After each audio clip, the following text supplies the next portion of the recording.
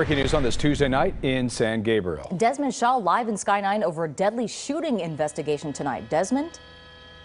Jeff and Susie, that's right. We are on the 500 block of Norwood Place in San Gabriel. LA County Sheriff's deputies responded to reports of a shooting. They found a male shot at the scene here. Rushed to the hospital. Sadly, this adult male did succumb to their injuries, so one person has been killed in a shooting. No word about any suspects here, but LA County Sheriff's deputies from the Homicide Division have taken over the investigation. Live in Sky 9 overhead, I'm Desmond Shaw. Jeff and Susie, back to you in the studio.